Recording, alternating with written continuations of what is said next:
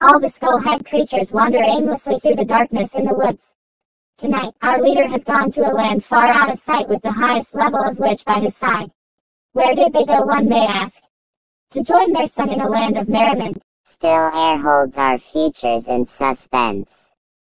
The roots of the trees stagnate as the things begin to eat them up.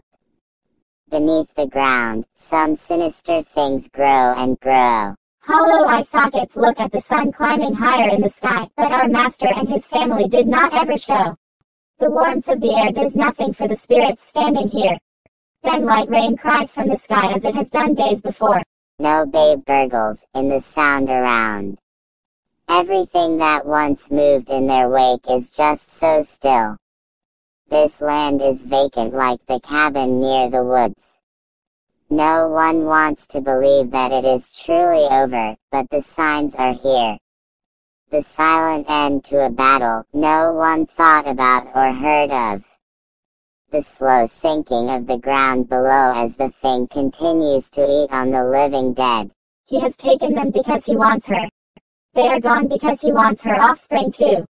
A witch that has been chased by the blue. A goddess that only wanted her truly and fully his. The head warlock did not give up on his wife or his son, and the land began to come undone. So, we are here staring at another sunset, hoping he will come home. Deep down we all know home is where your happy family is, whether they are related to you or not. It seems we saw him one way, but he never saw us the same. We are loyal fools, and I guess that is how we will always be. Hovering over decaying bodies on a land that used to lure life into its bosom. A direction is what we seek, but loyalty hides the pathway from the land of the hollows. Where did the trees go? Only a few weeks has passed and now they all have been replaced by a massive, smoking hole. I wonder what is taking him so long to return to the land of sorrowful hollows.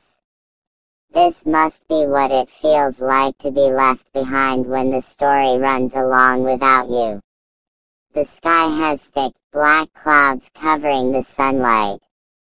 Snow falls into the smoky hole below, but we float above it all because we are souls that are lost in the shadows of the mind of our Maker. Hollows in his still eyes because a silver death never seemed so tempting to an immortal.